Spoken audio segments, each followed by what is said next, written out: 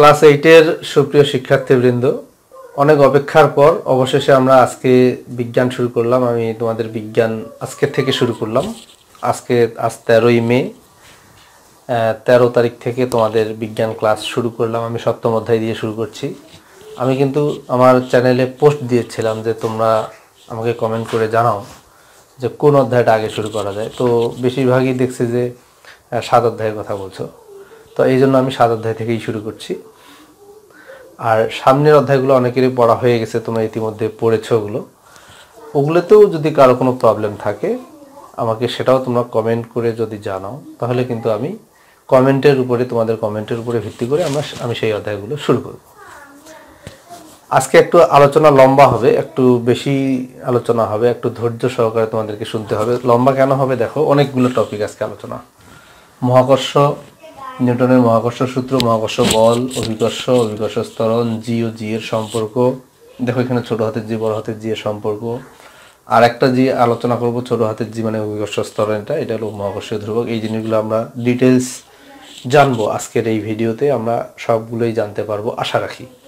এবং এই যে জি এর পরিবর্তন কিভাবে হয়, স্থানভেদে কিভাবে জি এর পরিবর্তন হয়, বিভিন্ন স্থানে জি এর মান বিভিন্ন হয় কেন, জি হইল বস্তু নিরপেক্ষ হলেও স্থান নিরপেক্ষ নয়, এই ধরনের কিছু প্রশ্ন, সব বিষয়গুলো আমরা একটু আলোচনা করব একটু সময় নিয়ে। তাই আমি অনুরোধ করব তোমরা একটু ধৈর্য সহকারে পুরো ভিডিওটা দেখো। এবং এই ভিডিওটার শেষে আমি একটা ছোট্ট প্রশ্ন, এমসিকিউ টাইপের একটা প্রশ্ন দেব। সে প্রশ্নটার উত্তর তোমরা কমেন্টে জানাও, তাহলে আমি বুঝতে পারবো যে হ্যাঁ তোমরা ভিডিওটা পুরোপুরি দেখতেছো। এবং তোমরা যদি কমেন্ট করো যে হ্যাঁ সঠিক উত্তর দিচ্ছ, আমি বুঝতে পারবো যে হ্যাঁ তোমরা দেখতেছো ভিডিওটা, আমি যে তোমাদের জন্য ভিডিও বানাচ্ছি তোমরা দেখতেছো, এবং আমি উৎসাহিত হব এবং পরবর্তীতে দ্বিতীয় পর্ব তৈরি করব। তো প্রথম পর্বে আমরা এই বিষয়গুলো আলোচনা করছি। প্রথমত হলো মহাকর্ষ। মহাকর্ষ মানে হলো খুবই সহজ জিনিস। এই মহাবিশ্বের প্রত্যেকটি বস্তু একে অপরকে নিজের দিকে আকর্ষণ করে, এই আকর্ষণটাকেই বলা হয় মহাকর্ষ। সহজ কথা, মহাবিশ্বের প্রত্যেকটি বস্তু একে অপরকে নিজের দিকে আকর্ষণ করে, এই আকর্ষণকে বলা হচ্ছে মহাকর্ষ। উদাহরণ দিই, মনে করে চাঁদ এবং সূর্যের মধ্যে যে আকর্ষণ, এটা মহাকর্ষ। মঙ্গল এবং পৃথিবীর মধ্যে যে আকর্ষণ, এটা মহাকর্ষ। পৃথিবী এবং বৃহস্পতি গ্রহের মধ্যে যে আকর্ষণ, এটা মহাকর্ষ। বা আম গাছে দুইটা আম ঝুলে আছে, এই আম দুইটাও কিন্তু পরস্পরকে আকর্ষণ করছে, এটাও হইল মহাকর্ষ। তো মহাকর্ষ বল বোঝা গেছে, মানে যে কোনো বস্তুর মধ্যে আকর্ষণ, এটাই হইল মহাকর্ষ। যে কোনো দুইটি বস্তু কণা একে অপরকে কিন্তু আকর্ষণ করে, এই আকর্ষণ বলটাই হলো মহাকর্ষ। এখন প্রশ্ন হলো যে দুইটা বস্তু, মনে করো এরকম একটা কলমটা আর কলমের ঢাকনাটা, দুইটা বস্তু আমি পাশাপাশি রাখলাম, এরা কিন্তু পরস্পরকে আকর্ষণ করছে, এই আকর্ষণ বলটা হলো মহাকর্ষ বল। এখন তোমাদের মনে প্রশ্ন যে স্যার এরা যে আকর্ষণ করছে, এরা একখানে লাগতেছে না কেন? আকর্ষণ করলে তো একখানে লাগে যাবে। যেমন লোহা চুম্বককে আকর্ষণ করে, তখন কি হয়, লোহাটা চুম্বকের গায়ে লেগে যায় বা চুম্বকটা লোহার গায়ে লেগে যায়। কিন্তু এখানে তো আকর্ষণ করছে কিন্তু ঢাকনা আর কলম একে অপরকে এইভাবে আকর্ষণ করছে, কিন্তু তারা তো লাগতেছে না কেন? তাহলে আকর্ষণটা কীরকম আকর্ষণ যে এখানে লাগতেছে না? হ্যাঁ ঠিকই আছে, তোমাদের এই প্রশ্নটা ঠিক আছে। অনেকেই এই প্রশ্নটা করে, জন্যই আমিও বললাম যে এই মহাকর্ষ বলের মানটা কিন্তু কম, এই আকর্ষণ বলের মান খুবই কম। এই কারণে কিন্তু একটি আরেকটির গায়ে এইভাবে অত সহজে লাগতেছে না। এই হলো মহাকর্ষ বল। মহাকর্ষ বল আবারও বলছি, মহাবিশ্বের যে কোনো দুইটি বস্তুর মধ্যে আকর্ষণ বলকেই বলা হয় মহাকর্ষ বল। ব্যাস, সহজ কথা, মহাবিশ্বের যে কোনো দুইটি বস্তুর মধ্যে আকর্ষণকেই বলা হচ্ছে মহাকর্ষ বল। উদাহরণ হিসেবে তোমরা দিতে পারো সূর্য এবং বৃহস্পতির মধ্যে যে আকর্ষণ বল, এটা হলো মহাকর্ষ বল। মঙ্গল এবং বৃহস্পতির মধ্যে যে আকর্ষণ বল, এটা হলো মহাকর্ষ বল। আশা করি মহাকর্ষ বল বোঝা গেছে। তো এখন নিউটনের মহাকর্ষ সূত্র ও মহাকর্ষ বল, যে দুইটা বস্তু যে পরস্পরকে আকর্ষণ করে, কি ধরনের বল দ্বারা তারা পরস্পরকে আকর্ষণ করে, কতটুকু বলে আকর্ষণ করে, এবং এই আকর্ষণ বলের সাথে কিসের সম্পর্ক আছে, কিভাবে আকর্ষণ বলটা কমে, কি করলে আকর্ষণ বলটা বাড়ে, এই সবগুলো জিনিসের উত্তর, সবগুলো প্রশ্নের উত্তর আছে নিউটনের মহাকর্ষ সূত্রে। নিউটন কিন্তু এই সূত্রটির মাধ্যমে আমাদেরকে জানিয়ে দিয়েছেন যে দুইটা বস্তু একে অপরকে যে আকর্ষণ করে, এই আকর্ষণ বলের মানটা কত হবে এবং কি করলে আকর্ষণের বলের মানটা বাড়বে আর কি করলে আকর্ষণ বলের মানটা কমবে, এই জিনিসটা উনি পদার্থবিজ্ঞানের ভাষায় সুন্দর করে ব্যাখ্যা করেছেন।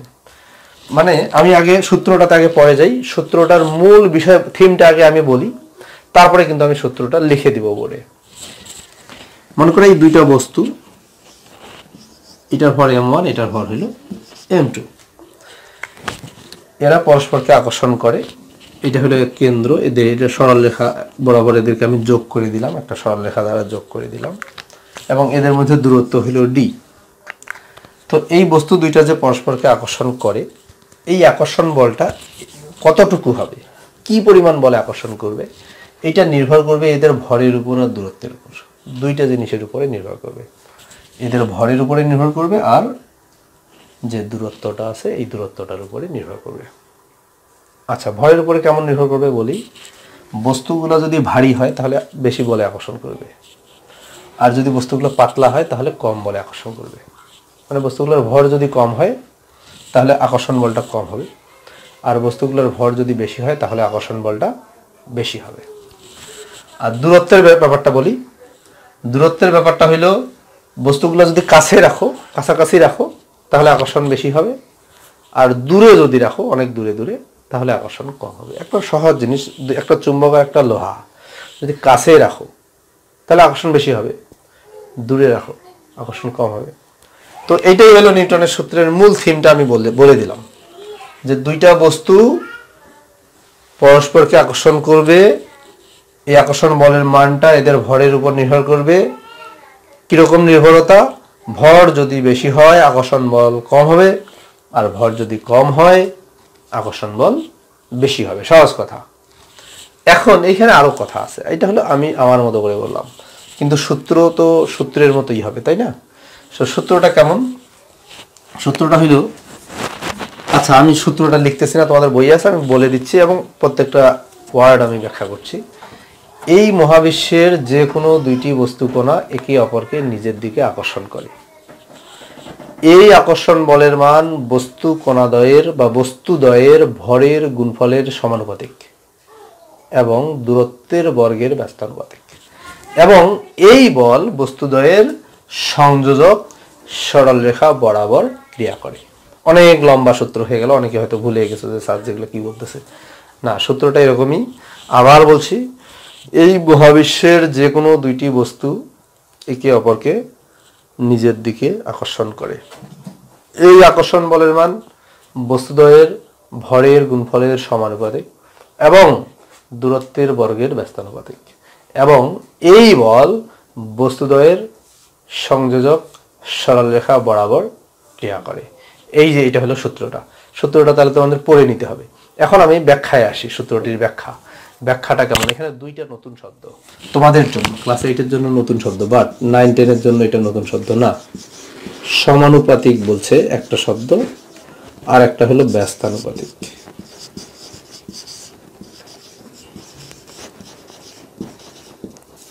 এটার মানে কি?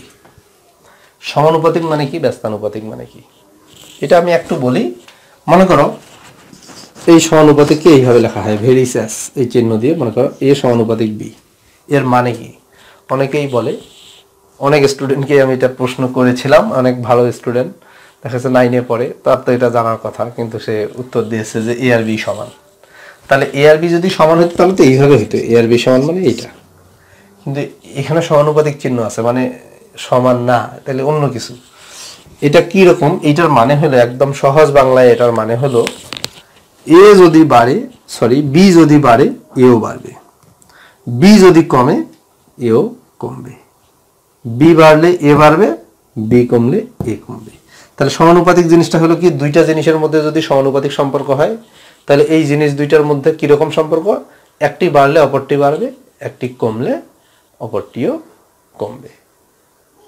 যেমন জনসংখ্যার সঙ্গে খাদ্য চাহিদা, জনসংখ্যা বাড়লে খাদ্যের চাহিদা বাড়ে, জনসংখ্যা কমলে খাদ্যের চাহিদা কমে যায়। সিম্পল কথা, ঠিক এরকম সম্পর্ক। তো সমানুপাতিক শব্দটা আমরা আশা রাখি বুঝতে পেরেছি যে দুইটা জিনিসের মধ্যে যদি সমানুপাতিক সম্পর্ক হয় তাহলে কিরকম হবে যে একটি বাড়লে অপরটি বাড়বে, একটি কমলে অপরটিও কমবে। আর ব্যস্তানুপাতিক সম্পর্কটা হলো এরকম, মনে করো এ চিহ্ন ভেরিসাস এই চিহ্নটাই থাকবে, এখানে 1/b, এই এই এই জিনিসটাকে বলা হচ্ছে ব্যস্তানুপাতিক। এটার মানে হইলো ব্যস্তানুপাতিক মানে হলো উল্টা অনুপাত, ব্যস্ত অনুপাত মানে উল্টা, ব্যস্ত মানে উল্টা, এটা মনে রাখবা, ব্যস্ত মানে উল্টা। এ বি যদি বাড়ে এ কমবে, আর বি যদি কমে এ বাড়বে, এটা হলো ব্যস্তানুপাতিক সম্পর্ক। তাহলে সমানুপাতিক মানে কি? সমানুপাতিক মানে হলো একটি বাড়লে অপরটিও বাড়বে, আর ব্যস্তানুপাতিক মানে কি? একটি বাড়লে অপরটি কমে যাবে। তো এখানে দুইটা শব্দ, এই সূত্রে দুইটা শব্দ, যে আকর্ষণ বল, আকর্ষণ বলটা এখানে বলা আছে যে আকর্ষণ বল এটা সমানুপাতিক, কার সমানুপাতিক? ভরের গুণফলের সমানুপাতিক, ভরের গুণফল। হ্যাঁ, অত কথা লেখার দরকার নেই, আমার আমি বোঝানোর জন্য যা লিখতেছি। আকর্ষণ বল হলো ভরের গুণফলের সমানুপাতিক, এই যে সমানুপাতিক এটা চিহ্ন দিছি আমি। তার মানে মনে করো এই বস্তুগুলো পরস্পরকে এফ বলে আকর্ষণ করে।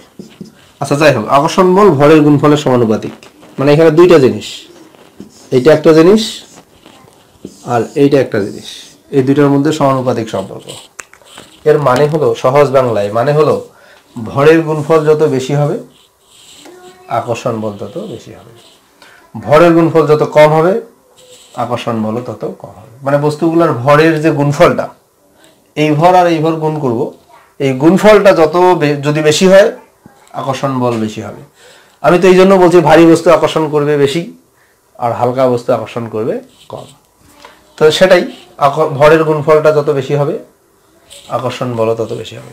তার মানে বিষয়টা আমি লিখি এইভাবে, যে যদি আকর্ষণ বলকে এফ দ্বারা প্রকাশ করা হয়, আকর্ষণ বল এফ, এটা সমানুপাতিক হলো ভরের গুণফল, এটা ভর m1, এটা ভর m2, m1 গুণন m2, সরি m1 গুণ m2। দেখো এই যে আকর্ষণ বল এদের ভরের গুণফলের সমানুপাতিক। এখান থেকে আমরা বুঝতে পারি যে এই ভরের গুণফল যত বেশি হবে আকর্ষণ বলটাও তত বেশি হবে, ভরের গুণফল যদি কম হয় আকর্ষণ বল কম হবে। এবং এই চিহ্নটা সমানুপাতিক চিহ্ন, তোমাদের বইয়ে সমানুপাতিক চিহ্নটি ইউজ করা হয়নি, যদিও 9-এ গিয়ে ইউজ হবে। আচ্ছা যাই হোক, এখন সমানুপাতিক গেল, তারপরে আরেকটা জিনিস বলছে, এই আকর্ষণ বলটা বস্তুগুলির, বস্তু কণাদ্বয়ের দূরত্বের বর্গের ব্যস্তানুপাতিক। ব্যস্তানুপাতিক মানে কিন্তু 1/, লিখতে হবে, উপরে 1 লিখে নিচে লিখতে হবে। তো দূরত্ব কত? ডি। এরকম যে আকর্ষণ বল বস্তুদ্বয়ের দূরত্বের বর্গের ব্যস্তানুপাতিক, এই যে ডি স্কয়ার বর্গের ব্যস্তানুপাতিক বলছে, বর্গ তো তোমরা বুঝো। তাহলে আকর্ষণ বল বস্তুদ্বয়ের দূরত্বের বর্গের ব্যস্তানুপাতিক, আর এখানে আকর্ষণ বল ভরের গুণফলের সমানুপাতিক। এর মানে হলো ভর যদি, ভরটা যত গুণ বাড়বে আকর্ষণ বল তত গুণ বাড়বে। বস্তুগুলোর ভরের গুণফল মনে করো 10 গুণ বাড়লো, আকর্ষণ বল 10 গুণ বাড়বে। ভরের গুণফল যদি 20 গুণ বাড়ে আকর্ষণ বলও 20 গুণ বাড়বে। কিন্তু এখানে এসে দেখো বন্ধুরা, এখানে ব্যস্তানুপাতিক, নিচে মানে ওটা ব্যস্তানুপাতিক উল্টা, মানে দূরত্ব যদি বাড়ে আকর্ষণ বল কমবে, আর দূরত্ব যদি কমে আকর্ষণ বল কিন্তু বাড়বে। কিন্তু সেটারও আবার একটা সিস্টেম আছে। কি সিস্টেম? বর্গের ব্যস্তানুপাতিক বলছে দূরত্ব যদি দ্বিগুণ করো, দূরত্ব যদি দ্বিগুণ করো, আচ্ছা মানে ডিটা 2d করে দাও, এখন তারপরে কিন্তু বর্গ আছে ভাই, বর্গ, তাহলে 2 এর বর্গ কত? 4। তাহলে দূরত্ব যদি দ্বিগুণ করো আকর্ষণ বল হয়ে যাবে 4/1, মানে কমে যাবে, তো বলছি না কমে যাবে। দূরত্ব বাড়লে আকর্ষণ বল কমবে, আর দূরত্ব কমলে আকর্ষণ বল বাড়বে। তার মানে দূরত্ব যদি তুমি বাড়ায় দ্বিগুণ করো, বস্তুটা যে দূরত্বে আছে তার চেয়ে দ্বিগুণ দূরত্বে নিয়ে গেলা, আকর্ষণ বল কিন্তু কমে 4/1 হবে। দূরত্ব যদি তুমি 3 গুণ করো, 3 এর বর্গ কত? 9, এই বর্গের ব্যস্তানুপাতিক বলছে 3 এর বর্গ 9, তার মানে আকর্ষণ বল হবে 9/1। দূরত্ব যদি তুমি 4 গুণ করো আকর্ষণ বল হবে 4×4 = 16, মানে 16/1। এই হলো সূত্রের ব্যাখ্যা। এবং এই সূত্রটা ফাইনালি এইভাবে লেখা হয়, দেখো এফ সমানুপাতিক, দেখো m1 m2 তো আছে, আর এই যে ডি স্কয়ারটা নিচে আছে, এই যে ডি স্কয়ার এইভাবে লেখা হয়। আরেকটা জিনিস তোমাদেরকে একটু আগাম শিখিয়ে দিই, সেটা হলো সমানুপাতিক চিহ্নটা উঠে যায়, তার পরিবর্তে সমান চিহ্ন দেওয়া হয়, এবং এখানে একটা সংখ্যা গুণ করতে হয়। তো এমনি এমনি উঠাই দেওয়া যাবে না, সমানুপাতিক চিহ্নটাকে এমনি এমনি উঠাই দেওয়া যাবে না, উঠিয়ে দেওয়া যাবে না, তার পরিবর্তে ওখানে একটা সমান চিহ্ন দিতে হবে এবং একটা সংখ্যা দিয়ে এইগুলোকে গুণ করতে হবে। সেই সংখ্যাটা কি? জি। এটা জি দিয়ে গুণ করতে হয়। জিটা কি? এই জিটার একটা নাম আছে, জিটার নাম হলো, প্রথমত এটা একটা ধ্রুব সংখ্যা। ধ্রুব সংখ্যা তো তোমরা বুঝো, যা বোঝার কথা, যার কোনো পরিবর্তন হয় না, যার মানের কোনো চেঞ্জ হয় না। তো জি এর একটা নির্দিষ্ট মান আছে, এই জন্য এটা একটা ধ্রুব সংখ্যা, এবং এই ধ্রুব সংখ্যাটার নাম হলো মহাকর্ষীয় ধ্রুবক। মহাকর্ষীয় ধ্রুবক। দেখো এই ধ্রুব সংখ্যাটার নাম হলো মহাকর্ষীয় ধ্রুবক। মহাকর্ষীয় ধ্রুবক মানে, তাহলে এটার একটা কিন্তু সংজ্ঞা আছে। আচ্ছা, এটা আমার ভিডিও অনেক লম্বা হয়ে যাবে, আমি খুব বেশি আলোচনায় যাচ্ছি না। এটা জি এর একটা নির্দিষ্ট মান আছে, মানটা তোমাদের বইয়ে লেখা নাই, এই মান তোমরা মুখস্থ না করলেও চলবে, তো মানটা আমি তোমাদের দিচ্ছি না। জি এর একটা নির্দিষ্ট মান আছে, সেই মানটা যদি তোমরা চাও পড়ে নিবা, আমি যেহেতু তোমাদের বইয়ে এই মানটা ইউজ করা হয়নি, তো সেই দিকে আমি যাব না। তাহলে মহাকর্ষীয় ধ্রুবক, তবে অঙ্ক করার সময় মানটা লাগতে পারে, যখন আমরা অঙ্ক করবো আমি তখন বলবো। তো কারণ এই মানটা বলতে গেলে, তার ব্যাখ্যা দিতে গেলে আমার ভিডিও আরো লম্বা হবে, আমি এটাতে এখন অঙ্ক করার সময় বলবো। তাহলে জিটা শুধু এটা মনে রাখি যে জি একটা ধ্রুব সংখ্যা, একটা নির্দিষ্ট মান আছে অনেক, আর জি এর একটা সংজ্ঞা আছে, সংজ্ঞাটা আমি শুধু বলছি। সংজ্ঞাটা হলো এরকম, দুইটা বস্তু, এটার ভর m1, এটার ভর m1 সমান 1 কেজি, এটার ভর m2, এটারও ভর হলো 1 কেজি, এবং এদের মধ্যে দূরত্ব হলো d সমান 1 মিটার। দেখো দুইটা বস্তু, এটারও ভর 1 কেজি, এটারও ভর 1 কেজি, আর এদের দূরত্ব মানে এরা 1 মিটার দূরত্বের তুমি রাখছো। তো এই বস্তুগুলো তো আকর্ষণ করবে, আমি বলছি বস্তু তুমি যেখানেই রাখো আকর্ষণ কিন্তু করবে, কাছাকাছি রাখলে আকর্ষণ বেশি করবে, দূরে রাখলে কম করবে। তাই এই 1 মিটার দূরে দুইটা যদি বস্তু রাখো, এটারও ভর 1 কেজি, এটারও ভর 1 কেজি, তাহলে এরা কিন্তু পরস্পরকে আকর্ষণ করবে। এরা পরস্পরকে যে বলে আকর্ষণ করবে, সেই বলটাকেই বলা হয় মহাকর্ষীয় ধ্রুবক। কি আমার কথা কি বোঝা গেল? আবার বলছি, 1 কেজি ভরের দুইটি বস্তু পরস্পর থেকে 1 মিটার দূরে রাখো, যদি রাখলে 1 মিটার দূরে রাখলে ওরা পরস্পরকে যে বলে আকর্ষণ করবে, সেই আকর্ষণ বলটাকেই বলা হয় মহাকর্ষীয় ধ্রুবক। আবার বলছি, 1 কেজি ভরের দুইটি বস্তু পরস্পর থেকে 1 মিটার দূরে রাখলে তারা পরস্পরকে যে বলে আকর্ষণ করে, সেই বলটিকেই বলা হয় মহাকর্ষীয় ধ্রুবক। তাহলে মহাকর্ষীয় ধ্রুবক আমরা বুঝে গেলাম, এবং এটা বলছে এটা একটা ধ্রুব সংখ্যা, এটার কোনো চেঞ্জ হয় না, এর মান নিয়ে আমরা পরে কথা বলবো। আচ্ছা, এখন আমরা তাহলে মহাকর্ষীয় ধ্রুবক, মহাকর্ষ বল আমাদের হয়ে গেল। মহাকর্ষ বলটা নির্ভর করে কার উপর? দুইটা জিনিসের উপর, একটা হলো বস্তুগুলোর ভরের উপরে, আর হলো দূরত্বের উপরে। আবার বলছি, বস্তুগুলো যদি যত বেশি ভারী হবে আকর্ষণ বেশি হবে, হালকা বস্তু হলে আকর্ষণ কম হবে। আর যত দূরে রাখতে চাও, দূরে রাখলে আকর্ষণ কম হবে, কাছে রাখলে আকর্ষণ বেশি হবে। ওইটারই মানে যে ওইটার যে একটা গাণিতিক রূপ, সেটাই হলো নিউটনের মহাকর্ষ সূত্র। আচ্ছা, এখন আমরা চলে যাচ্ছি 3 নম্বর টপিক, অভিকর্ষ। অভিকর্ষটা কি? অভিকর্ষ আর মহাকর্ষ একই জিনিস, সামান্য পার্থক্য। ওই যে বলছিলাম যে দুইটা বস্তু পরস্পরকে আকর্ষণ করে, তাকে আমরা মহাকর্ষ বল বলি। মহাকর্ষ কাকে বলে? যে এই মহাবিশ্বের যে কোনো দুইটি বস্তু পরস্পরকে আকর্ষণ করে, তাদেরকে মহাকর্ষ, তাকে যে বলে যে বলটা, সেটাই হলো মহাকর্ষ। এটা 1 নম্বর বস্তু, এটা মনে করো 2 নম্বর বস্তু, এরা পরস্পরকে যে বলে আকর্ষণ করে, সেটাই হলো মহাকর্ষ। এখন এই দুইটা বস্তুর মধ্যে যদি একটা পৃথিবী হয়, মনে করো এটা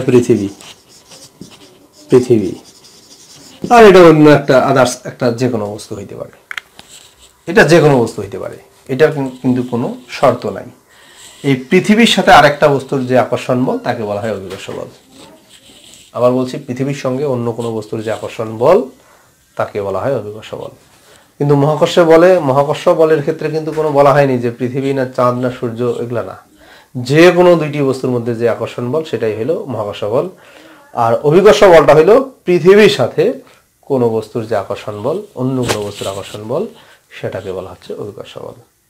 আচ্ছা, এই যে কলমটা ছেড়ে দিলে নিচের দিকে পড়ে, কলমটা আমি যদি ছেড়ে দিই নিচের দিকে পড়বে, কেন? পৃথিবী একে আকর্ষণ করতেছে তাই। তাহলে এই পৃথিবীর সাথে এই কলমের একটা আকর্ষণ আছে, এই আকর্ষণটাই হলো অভিকর্ষ বল। বা এই যে আমার কাছে যে কাপড়টা আছে, এটাকে কিন্তু পৃথিবী আকর্ষণ করছে, ছেড়ে দিলে নিচে পড়বে কারণ পৃথিবী একে আকর্ষণ করছে, এই বলটা হলো অভিকর্ষ বল। আম গাছের মধ্যে আম ঝুলে আছে, দুইটা আম ঝুলে আছে, এই আমগুলোকে কিন্তু পৃথিবী আকর্ষণ করছে, তাহলে পৃথিবীর সাথে ওই আমের আকর্ষণ কিন্তু অভিকর্ষ বল। মনে হয় একটু উল্টাপাল্টা হয়ে গেল, আমি কিন্তু তখন আমের কথা বলছিলাম, মহাকর্ষ যখন আলোচনা করি তখন কিন্তু আমের কথা বলছিলাম, অনেকের হয়তো মনে আছে। তো আমি যেটা বলছিলাম যে আম গাছের মধ্যে মনে করো দুইটা আম ঝুলে আছে, এই আমগুলোও কিন্তু পরস্পরকে আকর্ষণ করে, একটি আম আরেকটি আমকে আকর্ষণ করে, 1 নম্বর আমটা 2 নম্বর আমটাকে আকর্ষণ করে, এই আকর্ষণ বলটা হলো মহাকর্ষ বল। বাট পৃথিবী যে ওই আম দুইটাকে আকর্ষণ করছে, বা একটা আমকে আকর্ষণ করছে, দুইটাকেই আকর্ষণ করছে, তো পৃথিবীর সাথে ওই আমের আকর্ষণ, এটা হলো মহাকর্ষ বল, অভিকর্ষ বল। উল্টাপাল্টা হয়ে যাচ্ছে। আবার বলছি, আম গাছের মধ্যে আম দুইটা ঝুলে আছে, ওই আমগুলোই পরস্পরকে আকর্ষণ করছে, এটা হলো মহাকর্ষ। পৃথিবী যে আবার ওই আমগুলোকে আকর্ষণ করছে, এটা হলো অভিকর্ষ।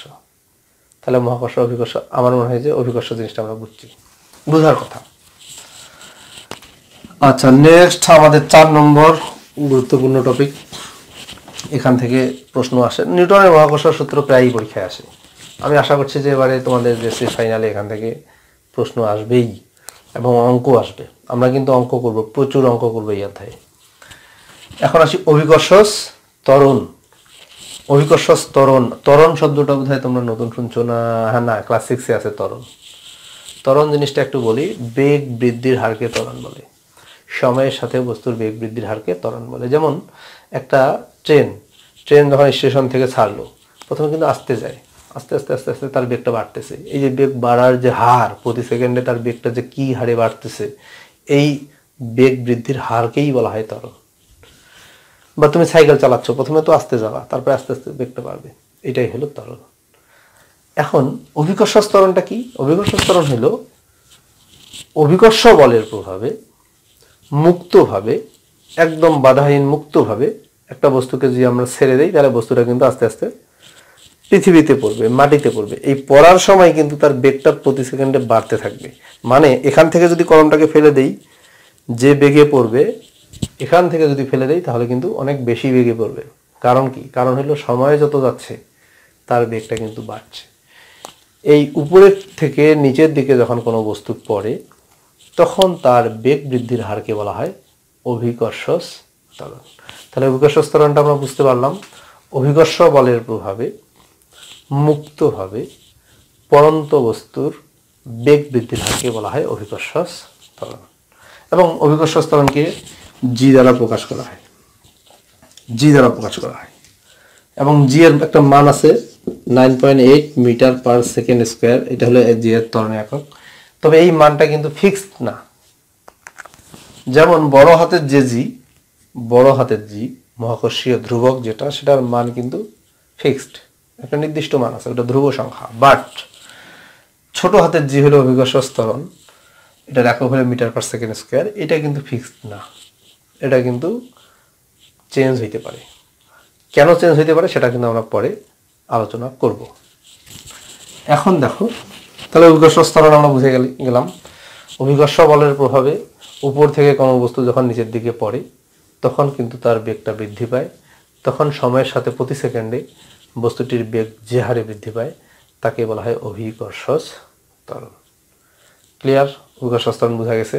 সংজ্ঞাটা পড়ে নিবা, মুখস্থ আসলে পরে, আগে তো তোমাকে বুঝতে হবে। তুমি যদি জিনিসটা বুঝতে পারো তাহলে কিন্তু মুখস্থ করা কোনো কঠিন ব্যাপার না। আবার বলছি, অভিকর্ষ বলের প্রভাবে, মানে পৃথিবীর আকর্ষণের কারণে একটা বস্তু উপর থেকে যখন নিচের দিকে পড়ে মুক্তভাবে, মানে কেউ টানি ধরেনি, ওকে একদম ছেড়ে দেওয়া হয়েছে, নিজে নিজে পড়তেছে, মুক্তভাবে যখন পড়বে, তখন তার বেগ প্রতি সেকেন্ডে যে হারে বৃদ্ধি পাবে বা বেগ বৃদ্ধির যে হার তাকেই বলা হয় অভিকর্ষ ত্বরণ। তাহলে অভিকর্ষ ত্বরণ আমরা বুঝতে পারছি। এখন মেইন যে টপিকটা সেটা হলো জি ও জি এর মধ্যে সম্পর্ক। জি ও জি এর মধ্যে সম্পর্ক মানে ছোট হাতের জি আর বড় হাতের জি এর মধ্যে সম্পর্ক। তো এটাতে আমাদের একটু সময় নিব। আমি আগেই বলেছি যে এই ভিডিওটা আমাদের একটু লম্বা হবে। তোমরা ধৈর্য সহকারে ভিডিওটা দেখো, আশা রাখি বিষয়গুলো আস্তে আস্তে আস্তে আস্তে বুঝতে পারবা। তোমাদের মনে আছে যে দুইটা বস্তু, এরকম দুইটা বস্তু M1 আর এইটা হলো M2, দুইটা বস্তু আর এদের মধ্যে দূরত্ব হলো ডি, দূরত্ব ডি। তো এরা পরস্পরকে যে বলে আকর্ষণ করে, আকর্ষণ বলে F সমান জি M1 M2 by D square. যেটা হলো মহাকর্ষীয় ধ্রুবক মনে আছে, আর ভরের গুণফলের সমানুপাতিক, এই জন্য ভরগুলো উপরে গেছে, আর ব্যস্তানুপাতিক দূরত্বের বর্গের ব্যস্তানুপাতিক, এই জন্য দূরত্বটা নিচে গেছে, দূরত্বের বর্গটা নিচে গেছে। তো এই জিনিসটা একটা জিনিস তাহলে মনে রাখো, উপরে যারা থাকে তাদের সমানুপাতিক আর নিচে যারা থাকে তাদের ব্যস্তানুপাতিক। এখন বন্ধুরা যদি দুইটা বস্তু এরকম বস্তু না হয়ে এরকম হয়, এটা একটা বড় বস্তু, এটা পৃথিবীটা, এটা পৃথিবী, আর এইখানে পৃথিবীর পৃষ্ঠে উপরে একটা ছোট বস্তু আছে। আমরা পৃথিবীর উপরে আছি না, আমরা ছোট বস্তু। মনে করো পৃথিবীর উপরে একটা পাথর আছে, ভারী পাথর মনে করো, তাহলে সেটা হলো এই পাথরটা, আর এইটা হলো পৃথিবীটা। আচ্ছা যাই হোক, এই পাথরটা অত বড় না, এইটা পাথর। তাহলে দেখো পৃথিবীর কেন্দ্র থেকে দূরত্বটা কত? পৃথিবীর কেন্দ্র থেকে এর দূরত্বটা কিন্তু পৃথিবীর ব্যাসার্ধটার সমান। দূরত্বটা তখন ডি না লিখে আমরা লিখতে পারি আর, আর হলো পৃথিবীর ব্যাসার্ধ। আচ্ছা, তো দুইটা বস্তুর ভর আমরা একটা ধরেছিলাম M1, একটা ধরেছিলাম M2। এবার কিন্তু আমরা ওইভাবে ধরবো না, একটু অন্যভাবে ধরবো। কিভাবে ধরবো? পৃথিবীর ভরটাকে আমি ধরবো বড় হাতের M, আর বস্তুটা যেহেতু ছোট জিনিস এটাকে ধরবো আমি ছোট হাতের M। বড় হাতের M, ছোট হাতের M। তখন বন্ধুরা দেখো এখানে তাহলে সূত্রটা তখন আমার একটু চেঞ্জ হয়ে যাবে। তাহলে এই পৃথিবীর সঙ্গে এই বস্তুটার যে আকর্ষণ বল, সেই অনুযায়ী এই সূত্রটা এরকম হবে। দেখো F ঠিক থাকবে, আকর্ষণ বল F, মহাকর্ষীয় ধ্রুবক G। M1 আর M2 এগুলো কি একটু খেয়াল করে, M1 আর M2 হলো বস্তুগুলোর ভর, যে দুইটা বস্তু পরস্পরকে আকর্ষণ করছে সেই বস্তুগুলোর ভর। তো এখানে কিন্তু বস্তুগুলোর ভর আমি M1 আর M2 ধরি নাই, একটা বড় হাতের M ধরছি, একটা ছোট হাতের M। তাহলে একটা বড় হাতের M হবে আর একটা ছোট হাতের M। আর দূরত্ব কিন্তু আমি ধরছি ডি, ধরি নাই আর ধরছি, দূরত্ব হলো আর, তার মানে আর স্কয়ার, ডি স্কয়ার না হয় আর স্কয়ার। তার মানে এই সূত্রটা আর এই সূত্রটা একই সূত্র। এই সূত্রটাকে সামান্য আমি চেঞ্জ করলাম। কি করলাম? যে ভরগুলো তো একটা M1 আর একটা M2 ধরেছিলাম, এখন আমি ধরলাম বড় হাতের M আর ছোট হাতের M। বড় হাতের Mটা হলো পৃথিবীর ভর আর ছোট Mটা হলো পৃথিবীর উপরে যে বস্তুটা আছে তার ভর। আর ডিটা ছিল দূরত্ব, বস্তুগুলোর কেন্দ্রের দূরত্ব। তাহলে এখানে দূরত্ব হলো ডি না হয়ে এই দূরত্বটাকে আমি ধরলাম আর, তাহলে আর স্কয়ার। তাহলে বন্ধুরা দেখো এই সূত্রটা আমি মুছে দিচ্ছি, এখন আমার সূত্র এটা। তাহলে পৃথিবীর কেন্দ্র থেকে বস্তুটার দূরত্ব হলো আর, পৃথিবীর সাথে এই বস্তুর আকর্ষণ বলের সূত্র এটা। এই এফ মানে কি? এদের আকর্ষণ বল, এই পৃথিবী এবং এই বস্তুটার মধ্যে আকর্ষণ বল এটা। এবং পৃথিবীর সাথে কোনো বস্তুর যে আকর্ষণ বল, এই বলটাকে কিন্তু আমরা অভিকর্ষ বল বলি। আরেকটা জিনিস বলে রাখি, অভিকর্ষ বল কিন্তু এক ধরনের মহাকর্ষ বল। অভিকর্ষ বলটা এক ধরনের মহাকর্ষ বল, মনে রাখবা। এখন অভিকর্ষ বলের একটা সূত্র হইল F সমান mg, ভর গুণন অভিকর্ষ ত্বরণ। ভর গুণন অভিকর্ষ ত্বরণ। এই যে কলমটাকে পৃথিবী আকর্ষণ করে, কলমটাকে পৃথিবী আকর্ষণ করে, কত বলে আকর্ষণ করে জানো? এর ভরটাকে জি এর মান দিয়ে গুণ করতে হবে। এই যে ভরটাকে, যে ভর হলো এম আর জি হলো অভিকর্ষ ত্বরণ, তো ভরটাকে জি এর মান দিয়ে গুণ করবা, গুণ করে যেটা পাবা সেই গুণফলটাই হলো আকর্ষণ বল। পৃথিবী মানে তাকে ওই বলে আকর্ষণ করছে। মনে করো একটা বস্তুর ভর 1 কেজি, তাহলে তুমি ওকে জি এর মান মানে 9.8 দিয়ে গুণ করো, তাহলে 1 আর 9.8 গুণ করলে কত হয়? 9.8 হয়। তার 9.8 নিউটন হবে, মানে আকর্ষণ বল যেহেতু, তখন পৃথিবী, তার মানে পৃথিবী ওকে ওই 9.8 নিউটন বলে আকর্ষণ করছে। এই ধরনের প্রচুর গাণিতিক সমস্যা আমরা সমাধান করব। সো এখানে চিন্তার কোনো কারণ নেই। তাহলে দেখো আমি বলছি এটা হলো অভিকর্ষ বল F সমান mg, মানে কোনো বস্তুকে পৃথিবী যে বলে আকর্ষণ করে সেটা সূত্র এটা। আবার এখানে দেখো পৃথিবী একটা বস্তুকে যে আকর্ষণ করে তার সূত্র এটা, একই জিনিস। এটাও আকর্ষণ বল, এটা হলো নিউটনের মহাকর্ষ সূত্রের মাধ্যমে আমরা পাইছি। এটাও পৃথিবীর সাথে একটা বস্তুর আকর্ষণ বল, এটা কিন্তু আমরা এই সূত্রের মাধ্যমে পেলাম F সমান mg। এখন দেখো এই জিনিসটাও F এর সমান, এই জিনিসটাও F এর সমান, তার মানে কি এই দুইটা জিনিস সমান, একই জিনিস। তো আমরা লিখতে পারি এইটা আর এইটা সমান, মানে লিখতে পারি mg সমান gm বাই r স্কয়ার। দেখো এটা লেখা যাবে, উভয় পক্ষ থেকে ছোট হাতের m বাদ কাটাকাটি করে দিলাম, তাহলে g সমান কত, gm বাই r, তাহলে g সমান gm বাই r স্কয়ার। আমি এখানে লিখছি না g ও r g এর মধ্যে সম্পর্ক, তাহলে এই সম্পর্কটা এটা, এই সম্পর্কটা আমি এখানে লিখে রাখি, এটা লাগবে আমার। এই যে ছোট জি এবং বড় জি, এদের মধ্যে এটা হলো সম্পর্ক। এই যে এখানে ছোট জি আছে, এখানে বড় জি আছে, এটা এম, এটা হলো আর। এমটা হলো পৃথিবীর ভর আর আরটা হলো মহাকর্ষীয় ধ্রুবক। ও সরি, আরটা হলো পৃথিবীর ব্যাসার্ধ, ভুল বলছি। এটা হলো মহাকর্ষীয় ধ্রুবক, পৃথিবীর ভর, আর এটা হলো পৃথিবীর ব্যাসার্ধ। জি সমান জিএম বাই আর স্কয়ার, এটা হলো সম্পর্কটা। যদি বলা হয় যে জি ও জি এর মধ্যে সম্পর্ক বের করো বা মহাকর্ষীয় ধ্রুবকের মাধ্যমে জি এর সমীকরণ নির্ণয় করো, তাহলে এটাই হলো সেই সমীকরণ, বিখ্যাত সমীকরণ। আচ্ছা যাই হোক, তাহলে সম্পর্কটা আমরা পেয়ে গেলাম। এখন আমরা আলোচনা করব, আমি বলেছিলাম যে জি এর মানটা, এই জি এর মানটা কিন্তু চেঞ্জ হয়, বাট এই জি এর মান কিন্তু চেঞ্জ হবে না, এটা নির্দিষ্ট আছে। পৃথিবীর ভর একটা নির্দিষ্ট ভর আছে, বাট পৃথিবীর ব্যাসার্ধ কিন্তু নির্দিষ্ট না। কেন নির্দিষ্ট না বন্ধুরা? দেখো পৃথিবীর ব্যাসার্ধ কেন নির্দিষ্ট না। পৃথিবীর একটা নির্দিষ্ট ভর আছে, ভরের মানটা তোমাদের বইয়ে দেখে নিবে, আছে, আমার এই মুহূর্তে মনে নাই, 5.965 গুণন 10⁻24 কেজি, এই টাইপের কিছু, 10⁻24 কেজি এরকম আছে। আচ্ছা যাই হোক, দেখে নিবা, আর অঙ্ক করার সময় তো আমরা ইউজ করবো এই মানটা। আমি বলি পৃথিবীটাকে পুরোপুরি গোলাকার না ধরে আমি একটু, আমরা এইভাবে আঁকতে পারি, আমি যে পৃথিবীটা পুরোপুরি গোলাকার না, ধরে নিতে পারি একটা ডিমের মতো, ধরে নিলাম যে পৃথিবীটা একটা ডিমের মতো, এটা হলো তার কেন্দ্র। দেখো তো বন্ধুরা, এই ব্যাসার্ধ আর এই ব্যাসার্ধ কি সমান? না, এখানে ব্যাসার্ধটা বেশি, এখানে ব্যাসার্ধটা কম। এই ব্যাসার্ধটাও কিন্তু বেশি, আবার এইটাও কিন্তু কম। এই যে যেখানে ব্যাসার্ধটা বেশি, এই অঞ্চলটার নাম হলো বিষুবীয় অঞ্চল, বিষুবীয় অঞ্চল। আর যেখানে ব্যাসার্ধটা কম, এটাকে বলা হয় মেরু অঞ্চল, মেরু অঞ্চল। এটা বিষুবীয় অঞ্চল, বিষবীয় লিখছি আমি, বিষুবীয় অঞ্চল, আর ওইটা হলো মেরু অঞ্চল। তাহলে দেখো বিষুবীয় অঞ্চলে ব্যাসার্ধটা বেশি, মেরু অঞ্চলে ব্যাসার্ধটা কম। এইখানে কিন্তু আর নিচে আছে। দেখো জি এবং এম এর ব্যাপারে আমার কথা হলো, জি এবং এম কিন্তু নির্দিষ্ট মান আছে তাদের, এই দুইটার মানের কোনো চেঞ্জ হবে না, ওদের নির্দিষ্ট মান আছে, ওরা ধ্রুব সংখ্যা।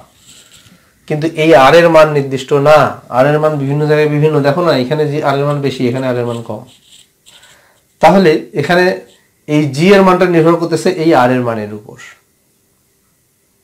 এদের উপরে নির্ভর করতেছে না। কেন ওদের উপরে নির্ভর করতেছে না? ওদের মান তো নির্দিষ্টই আছে, ওদের উপরে নির্ভর করবে না, আর এর মানের উপরে নির্ভর করবে। তাই এখন লক্ষ্য করো বন্ধুরা, আর কিন্তু নিচে আছে। নিচে মানে কি জানি, সমানুপাতিক না ব্যস্তানুপাতিক? খেয়াল করে দেখো, নিচে মানে ব্যস্তানুপাতিক। তার মানে হলো এই আর এর মান যদি বাড়ে, জি এর মান কমে যাবে, আর এর মান যদি কমে, জি এর মান বাড়বে।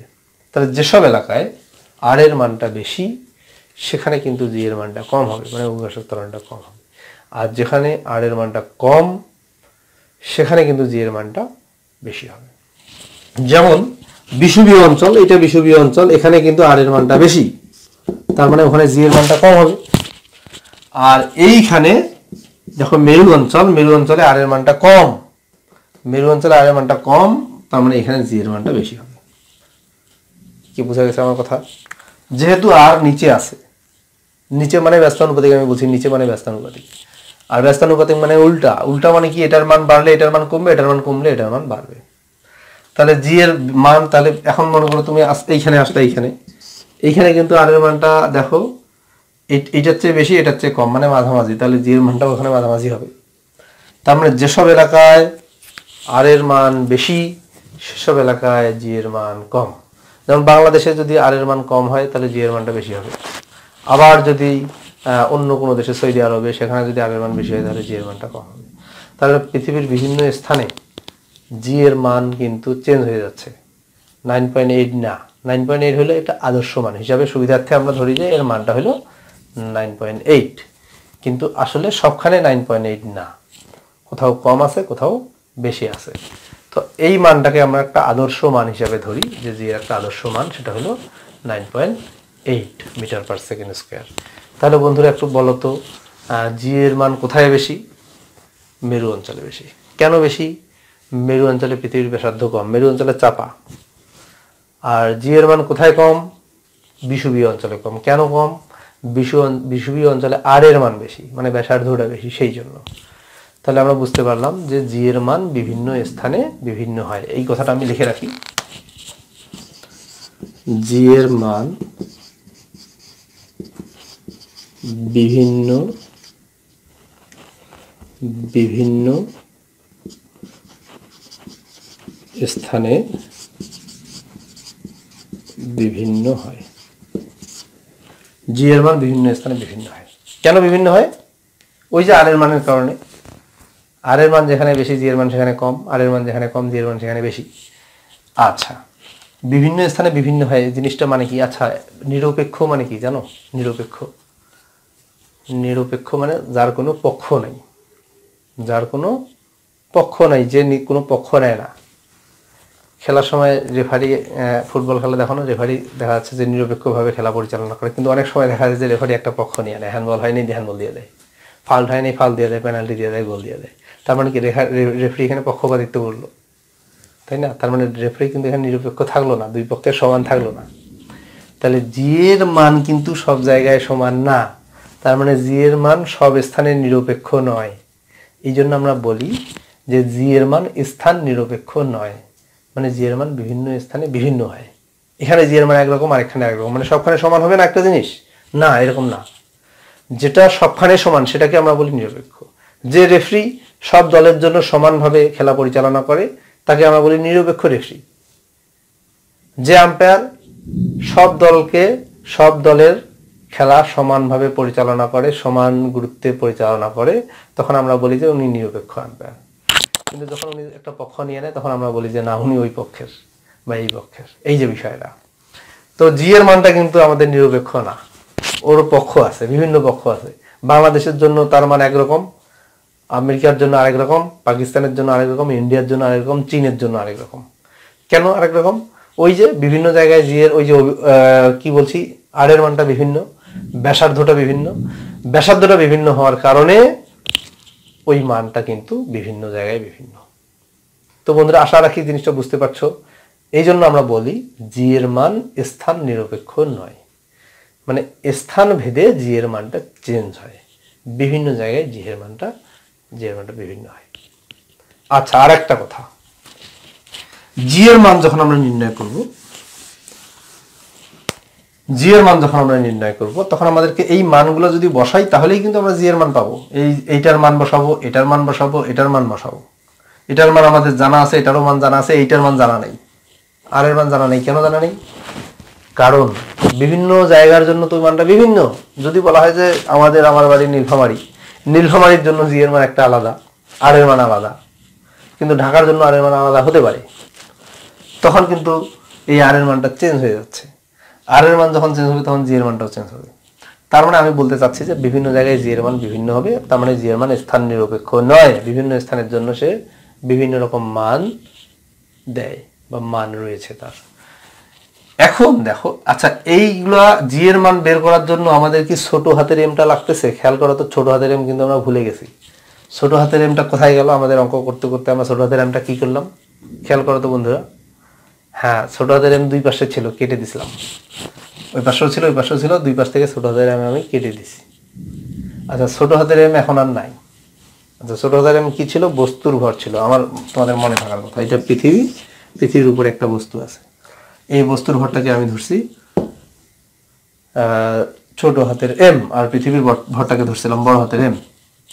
তো এখন দেখো বন্ধুরা, ওই ছোট হাতের এম কিন্তু এখন নাই, সে কিন্তু আউট হয়ে গেছে।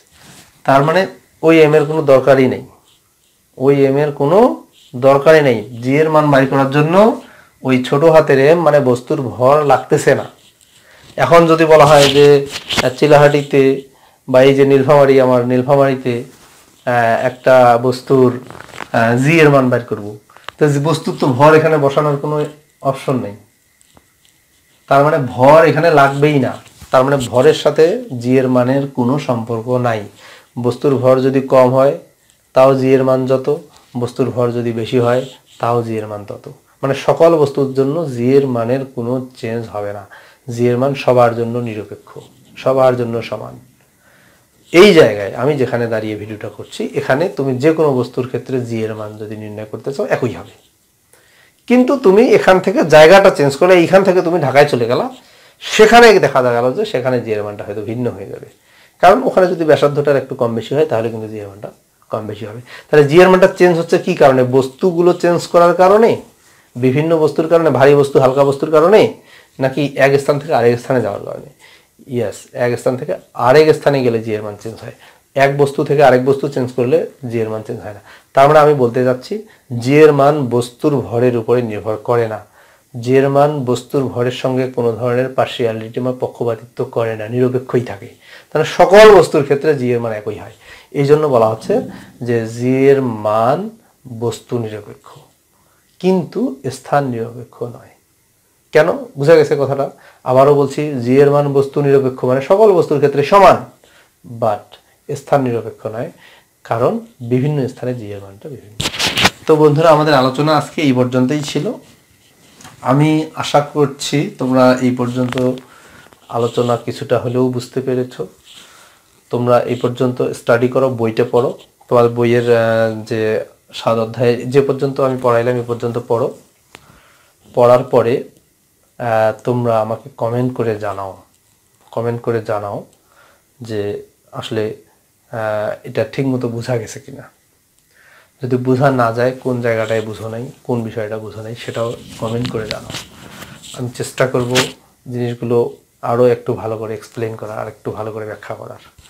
নেক্সট আমরা এরপরে যেটা আছে সেখান থেকে শুরু করব, এবং অধ্যায়ের শেষে অঙ্কগুলো আমি এখন করছি না, অধ্যায়টা আগে আমাদের বেসিক আলোচনা শেষ হয়ে যাক, তারপরে কিন্তু শেষে আমরা অঙ্কগুলো করবো। এই অধ্যায়ে প্রচুর অঙ্ক করতে হবে, কারণ অঙ্কগুলো পরীক্ষায় আসে।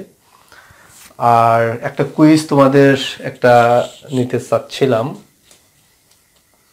তো না থাক, আচ্ছা নেই, কুইজটা নেই। মনে করো আমি কুইজটা, এটা প্রশ্নটা লিখে দিচ্ছি, এই প্রশ্নটার উত্তর তোমরা লিখবা। বস্তুর ভরের দূরত্ব অর্ধেক করলে, মানে বস্তুগুলোর দূরত্ব আগে যত ছিল এখন তার চেয়ে অর্ধেক করা হলো, মানে কাছে নিয়ে আসা হলো, বস্তুগুলোকে কাছে নিয়ে আসা হলো। বল কিরূপ পরিবর্তন হবে? এইটা আমার প্রশ্ন, মানে বলের মান কিরূপ পরিবর্তন হবে, কত গুণ হবে বা কত ভাগ হবে, এক কথায় উত্তর দিবা, একটা শব্দে উত্তরটা হবে। একটু থিঙ্ক করবা, ক্লু দিয়ে দিলাম, এক শব্দে উত্তরটা দিতে হবে যে বস্তুর দূরত্ব দ্বিগুণ করা, অর্ধেক করা হইলো, মানে কাছে নিয়ে আসা হলো, তখন তাদের আকর্ষণ বলটা কেমন হবে, তাদের মধ্যে যে আকর্ষণ বল কেমন হবে, আগে কেমন ছিল এখন পরিবর্তন হবে, কিরূপ পরিবর্তন হবে, এটা তোমাদেরকে এক শব্দে উত্তর দিতে হবে। কমেন্টে তোমরা উত্তরটা জানাও। নেক্সট যে ভিডিও, এই নেক্সট ভিডিও আমি চেষ্টা করবো আগামীকালকে আপলোড দেওয়ার, তখন কিন্তু আমি ওই বিষয়টা নিয়ে কথা বলবো। তো বন্ধুরা, ভালো থাকো, সুস্থ থাকো, আল্লাহ হাফেজ।